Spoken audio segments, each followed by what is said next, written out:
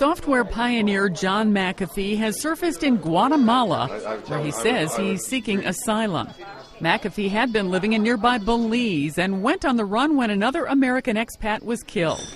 Police wanted to question McAfee, calling him a person of interest. Belize does not have a good track record of providing safety when they ask to question you.